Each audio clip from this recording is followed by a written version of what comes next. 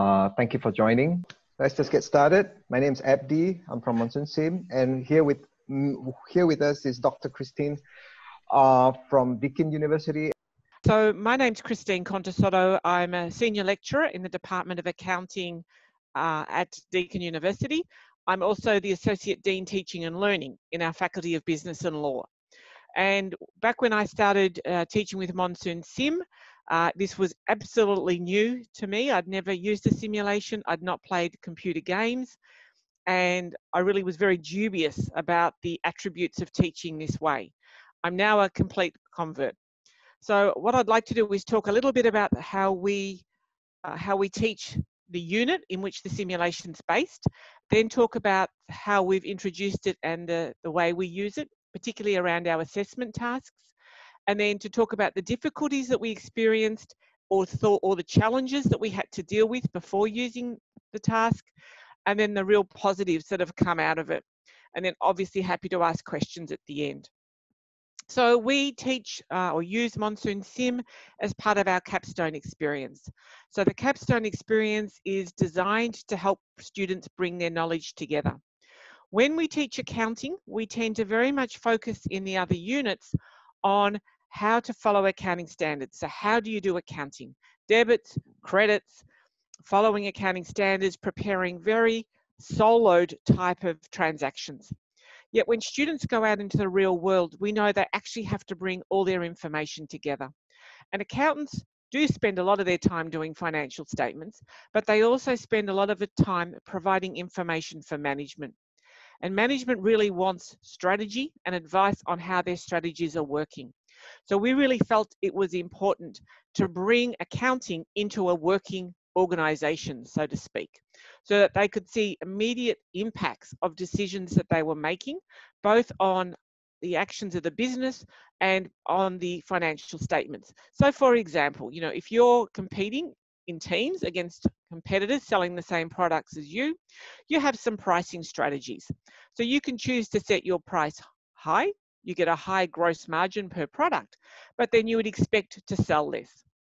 As an alternative, on the other extreme, you can have very low margins, set your price low, and increase your quantity of sales. What is the better technique to enhance your profitability? And that's something we really wanted students to have to think about. And so for all the decisions that are made in a business, we wanted students to understand how the accountant can support that decision making and how the decisions can influence financial statements, profitability, etc. So we really wanted students to action what they've learned in our whole course. So in our accounting course is part of our Bachelor of Commerce. So students have to take economics, law, finance, data analytics, accounting, as part of their course. So they have a broad range of commercial experience. We wanted to action all of their learning in that 3-year course. And then we want them to reflect on what they've learned and what they're actually doing. So we wanted to make it as authentic as possible. So to relate their discipline-specific, their accounting knowledge to real activities. Now, of course, it's really hard to pick up we would have 200 to 300 students a trimester. Really hard to pick them up and take them into an organisation, but really easy to give them that experience in a simulation like MonsoonSIM. So our other aim was to build a bridge between the final year of our undergraduate degree, employability, and lifelong learning. So we know from employers that we have had focus groups with, they want students that can reflect, that look for information, that can problem solve, work as a team and communicate clearly. And to play MonsoonSIM well, to be a winner, the team's the winner, all those attributes have to be at play.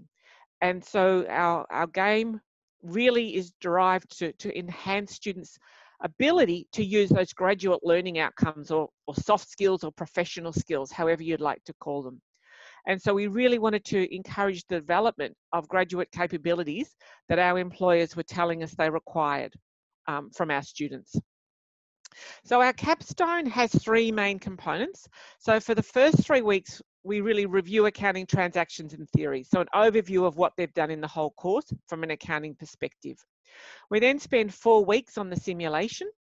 And then we spend 3 weeks on case studies that we've had specifically developed for our students that have a strong focus on accounting, corporate governance, environmental issues, try and bring in sustainability, maybe some fraud issues. And we look at, we take those cases from what's happening in the world. So we've had cases built around a business collapse in Australia, which was the Dick Smith Group. We've had something around Volkswagen and their experiences with their environmental fraud. We've doing a case on the Royal Commission that's happened in Australia. So trying to keep it very, very focused. And the simulation informs students of how different decisions being made play out in the cases as well. So the simulation leads very nicely into the cases because they've seen a holistic picture. So what did we want from the simulation? We really wanted students to start thinking about not just accounting. Accounting is a tool used in business. We are not, accountants are not the be and end all of a business. We are a support. So what information should we be generating? How should we be generating it? What information should we provide to management? And so we really wanted them to understand the impact of various business strategic decisions on financial statements. We wanted them to understand there is a relationship between management accounting, financial accounting, but also on the decisions you make around human resources, procurement, and marketing. So that it's just not accounting there on its own. It has this whole player impact. We wanted them to realize that in a business environment, you're not dealing with one issue at a time. There is a multitude of things happening in a business. And Abdi showed you the really small start when there's just retail stores. And as the game gets more complex, there are so many decisions and things happening that the team has to realize they're juggling a lot of decisions and they can't just play in one little accounting space.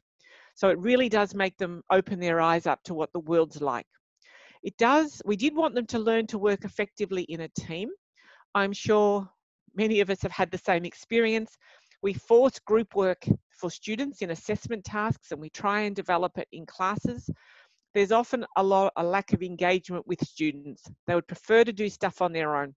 They don't want to have to liaise. They don't want to have to assess their teammates' strengths and weaknesses. They'd rather just do it themselves. And so we really wanted to force students to have to work on it in a team. And finally, we wanted them to start strategizing and problem solving. So, my business is not making as much profit as my competitor. What could I do differently to try and change that situation? So we really wanted them to have to draw on a lot of their skills. So how? So what do? We have students work in teams of 5 to run businesses that compete against each other. We start in the first week of running the game just to get them to learn. We throw students in the deep end, which was the recommended learning by Abdi when we started this. The students flounder for about 3 or 4 minutes. Then they realize they've got to do something and they actually start doing something. And they play for a little while as solo agents because at the very early part of the simulation, you don't need teamwork. But in about 15 to 20 minutes, as we ramp up the complexity, these students start to work as a team very effectively. So each week we do a more complex configuration of the game, and each week we make the game faster. So, and it goes incredibly fast when it's a 15-second day. What we felt was most important for our students' learning was that we would provide regular breaks for team strategy meetings. So we actually run the game for however many days. We stop the game. We ask students, what information would you like? And they might say, we'd like to see what our retail sales are. So we would allow them to compare their sales with their competitors, the other team's sales. They might want to know their gross margin. They might want to know how many stock outs they had. So we start sort of with encouraging them as to which reports might be useful for the stage of the game we're at. But by the week 4, they're telling me, show me this, I need this information. We also made it competitive so that we would announce a winner every game. So the students had something to strive for. And we also expected them to improve their performance every week of their business. We did have a new game start each week that we taught this, because we felt it was really important that if a team bombed in one week, they had the opportunity to learn from that and to come back strongly the following week. Whereas if we'd kept the same game going, there's less incentive for them to come back in the following week. So we actually, in most of our classes, have 9 teams competing against each other. So the difficulties that we have had to face and which we experienced and which we've learned to deal with was firstly how to ensure the students realise the learning. So we weren't explicit enough with students initially in what they were learning. We could tell they were learning because we could see their performance enhancing, and in their assessment tasks we could see real reflection and strategizing. So we really had to encourage students around what they were learning. So we're now quite explicit at the beginning of each class. These are the modules. This is what you're taking from these modules. This is how you can, what you're tying together in this process. After we've run the game, we would have students, so 3 teams per week would present on specific questions around their strategy, what worked for them, what didn't work for them, how they would change their team performance moving forward, and so that all teams could hear what others were doing. So we required them in the assessment task to reflect and to take initiatives to actually report back onto us that this didn't work and later we tried this and it did work. So that we wanted to see and for them to document for us how they progressed in their learning and their thinking about how to run this business. And then at the end of the class, we started recapping. Hey, let's look at the key takeaways you've told us you've got. So the learning became really explicit. To help students realize the learning, the assessment tasks are really important. We've put a lot of thought into those, and also discussing the learning. So actually bringing it to their attention. The other difficulty we had that our university, or my university, and I think most Australian universities have rules around external marks, assessment marks being held by external parties. So we had to create assessment that was outside of the MonsoonSIM game for marking, so that it's recorded on our own learning management system. There are multiple choice quizzes built into the simulation. We've chosen not to use them because that's a form of marking. So that's not the path we went down. So our assessment, we created 3 different assessment tasks. The first one, sorry, I've gone out of that. The first one was a professional mark each week. So we run the game for 4 weeks. We said each week you come, you get 2.5 marks per week. To be a professional person, it means you come to work on time. So you are there ready to start your simulation on time. It means that you're not on your phone because you're at work running your business. It means that when we have a break, that you're back from the break on a timely basis. It means that you're working on the game and you're working with your team members so that we're really rewarding them for working as a team. And so that's 10 marks of the 10% of the overall result. And that was really to enhance the professional skills. And the students, two wrong moves and you're out. So if you come to class and you haven't done the pre-reading and you're not prepared to play this game, you've lost 1.5 marks of your 2.5 professionalism marks this week. If you take a call on your phone, you've got no marks. So we're really trying to emphasize that you need to be a professional when you're an accountant. We have a group presentation. This happens, each group presents once. They get the questions a week in advance. The questions are particularly related to the new modules we introduce into the game, so that the students play the game. They have 10 minutes to prepare their presentation and then 10 minutes to present. So it's very action-packed and requires them to be thinking about what they're doing as the game progresses. And then finally, after we've done the 4 weeks, students are required to write a report, again as a group, around their business performance and strategy. And we have different questions every trimester to ensure they don't get support from students who've done it in prior trimesters. And there's just so much in the game that we can query. So this trimester, I'm really focused around management accounting and direct costing versus absorption costing, so that they need to use the data in the game. In other trimesters, we focus perhaps on other things. So how did we feel? Really nervous. The first time we ran it, we were really nervous. We weren't sure what students would do. We were very nervous about how robust the software is. We're unsure about what our cloud students do. So in Deakin, we have pre-COVID-19, we had a lot of cloud students who don't tend to come to class on time. So we were really worried about how they would act, being forced to come and join a game at a specific time. And we really felt that we were under pressure to capture students who arrived late and unprepared and get them functional fast. So we felt really nervous. I must say the support we were given from Abdi in particular, but was just brilliant. So we were never alone. And if I send out a phone call or an email, I get a very prompt response. So what did we find? Students were incredibly competitive. I couldn't believe how quickly they got on board to actually play this simulation and try to win. They just weren't filling in time. They were very, very motivated.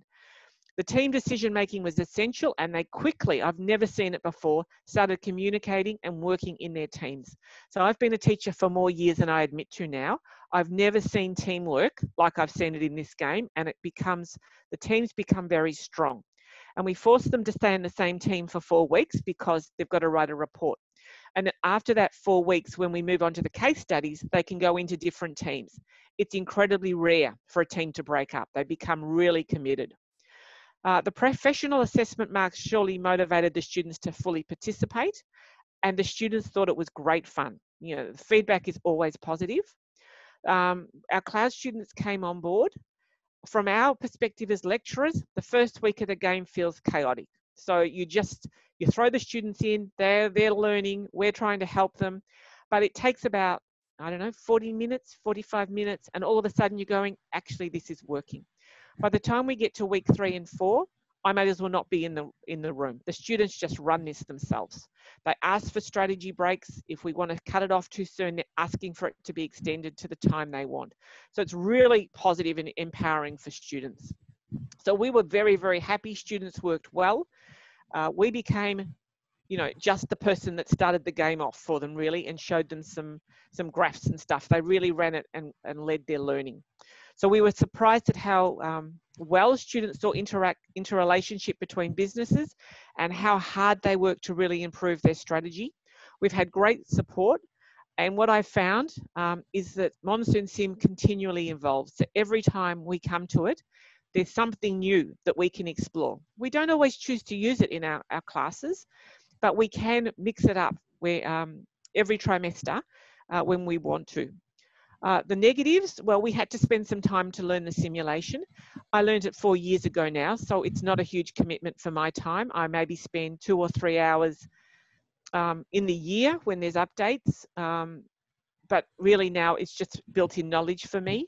New teaching staff are really nervous about the game, but we've learned how to support them, and so we've got enough established people that can now do it.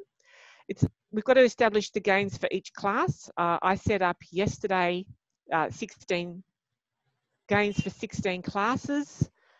It took me about an hour. So again, it's not huge. We do need to make sure we're on top of the regular updates. That's not hard. We do a webinar. And so when we've got new teachers, we tend to have 2 teachers in the room for the first 30 to 45 minutes just as a support. Some feedback from the student, and obviously I've picked good feedback, but I must say 99% of feedback from students is incredibly positive. I loved the game. I learned a lot. I realized where I fit best into a team. I learned how to communicate kindly and under pressure. I enjoyed the game. It was interesting. Actually think it should be used earlier in our degrees. Shows how financial information changes and how it affects business results. It would be great. It's a great opportunity to make the right decision and how your decision affects. The only negative feedback we've had is that some students tell us they didn't think they learnt anything, and some students have said 4 weeks is too long. We don't agree. We think we get 4 weeks worth of value. Just before I do the questions, just as an aside, away from our classes, We have also used this when we have students visit the university.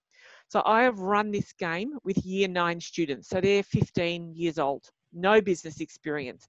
They've run this game and really also understood. We've done it at the less complex end, but they've really understood and made some really good decisions. We also use it when we have open days to show students what a great university Deakin is. And it always goes down really well. So I don't know how long I've taken, but hopefully not too long. So happy to answer any questions. My name is Hussein, Dr. Hussein. I'm from Malaysia. Yep. I am a senior lecturer here in UUM, School of Technology Management and Logistics. Just I would like to ask regarding the activities and assessment, which is the most core part that you just presented now. Questions come to my mind that based on hours, is 4 weeks. So we spend 4 weeks and we have a 3-hour class in that 4 weeks each week. So we do this for 12 hours, but some of that time is spent on presentation. So in most weeks, we would play the game for 1 hour and 45 minutes to 2 hours, breaking it up for strategy breaks, for example. And then we would have 1 hour of students preparing and then undertaking their presentations. Thanks a lot. Thanks a lot, Christina. Christine, this is Mohammed. I am from Melbourne. Oh, I have a question to you. How long it takes you to, comprehend this game? Because we have to be an expert to teach or to run this to students. No, expert is a really strong word. So the first time we actually learnt the game, we did it really comprehensively. And so Abdi came down and spent 2 days at our university with a number of us, and we did different things. So the first day we just chose to play the game. So we really had an understanding of it from a user perspective. So that was fun. It didn't feel like training. The second day we learned how to set the games up. And in all honesty, maybe that was 4 hours of solid work. But we did it and we played games and we had a lot of fun and we supported each other. So that was my investment, I guess. And so I became a certified trainer from that training. So that was the first time. When you set up the game the first time, it takes you some time because you're learning where to find the different things you want to switch on and off, and you're looking at the different alternatives that you have. Now, I'm really experienced in this, and I pretty much know what the key things I want to do are. So realistically, I would think if I spent 3 hours in the whole year learning, upskilling, that would be the max. So normally each time there's an upgrade, Abdi would offer us a webinar. It normally goes for around 1 hour. He does some demos. We look and we ask questions. And then after that, we make an assessment about which parts we may or may not want to bring in to our classes. But it really is not a huge time commitment. It is much easier than it looks when you see it. And I can tell you it's really robust. I was doing this, I was leading a game, running a game, and I made a mistake and I actually closed my browser and so closed down the game. Realized quickly, went straight back in, and the game just started seamlessly. And the student said to me, "Oh, it seemed to stop for a second." I said, "Goodness, that's strange." And we just went on. It's incredibly robust and incredibly forgiving. So I really would say, and I'm not, I'm a lot older than a lot of people. I'm not used to playing computer games. I wouldn't say I was a computer whiz. Okay, thank you. Okay, back to Q&A. Any question? I have a question for Christine. Go ahead, Alfred. Sure. Yeah, Christine. Now, you were talking about how classes were delivered and all, and I'm particularly interested in your insight into how because at modules are delivered separately and individually, focusing on different topics. And I'm just wondering, could you provide some insight into how games are being played, and at different time we focus on a different area. Like for example, earlier on you mentioned accounting, management, accounting, and all. Let's say in this case, we are focusing on analytics. Right. So we actually don't go down the depths of analytics that Derek showed you.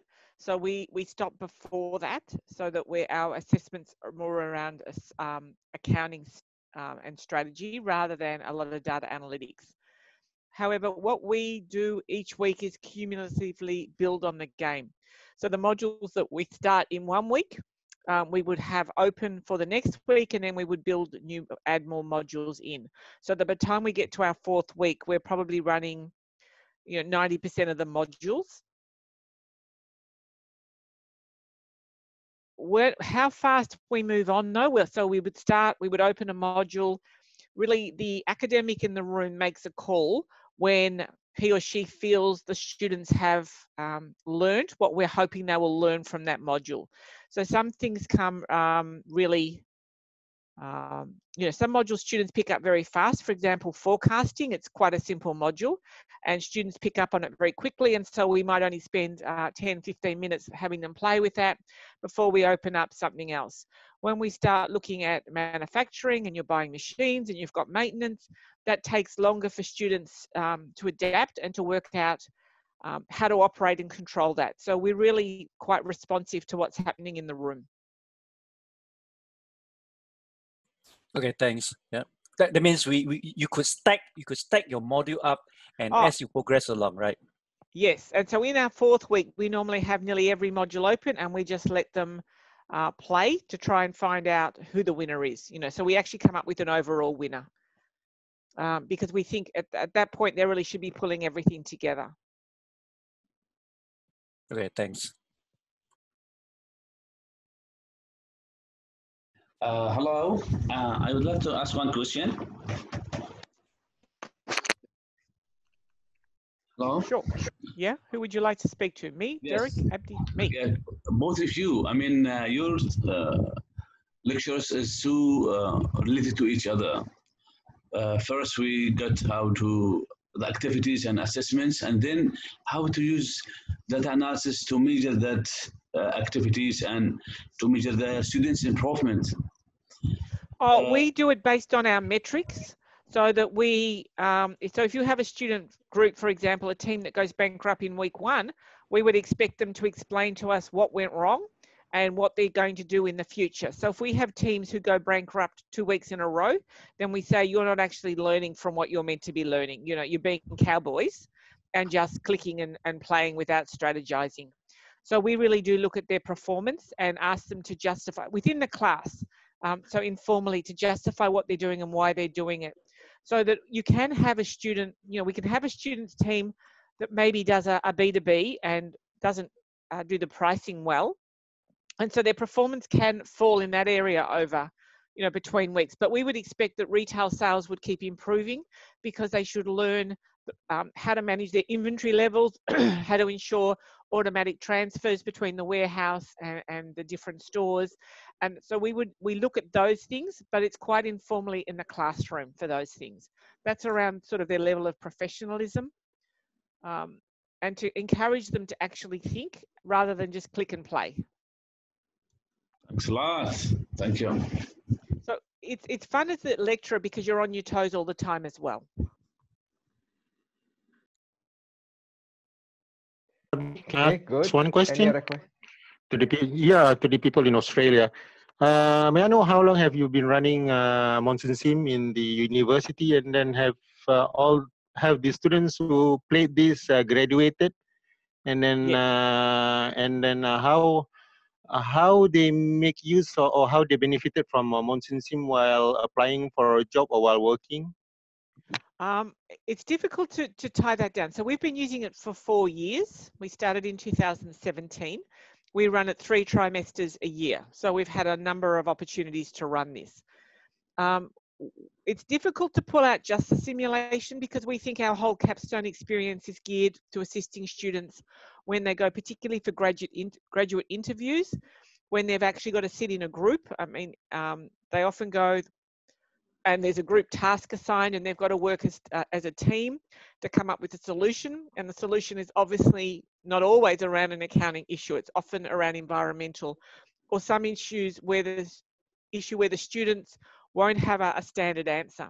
So it's difficult to pull out what the simulation does alone, but it does, you know, from what we understand from what we've spoken to students and also from recruiters, that our students seem to be able to work very well when they come to those group tasks. So I think part of it is from the game, from sharing and using the different skills within the team. But I think it also comes from our case study approach where we really encourage students through the nature of the task to drill down. What is the issue? You know, what are the alternatives? What alternative would you recommend? You know, what are the strengths in this case? What are the weaknesses? What led to this behaviour? So I think it's the combination that helps our students, but we often get very positive feedback from employers saying that our students seem very well prepared for their interview processes. All right, cool. Thank you very much for that response. Okay, any other questions? If not, let me go back to my slide, and I'm just going to close it. There's some contact here for you guys. Are you looking at? Okay, so here are the contact. If you have some question that you like to ask, we have in Australia, New Zealand, you can contact me directly, abdi@MonsoonSIM. In Singapore, Malaysia, you can contact Alex at MonsoonSIM.com, and in Philippines, please contact Donald. All right, and they are here. Donald@MonsoonSIM.com. All right, very good. Thank you so much, Christine. Thank you so much for your time. It's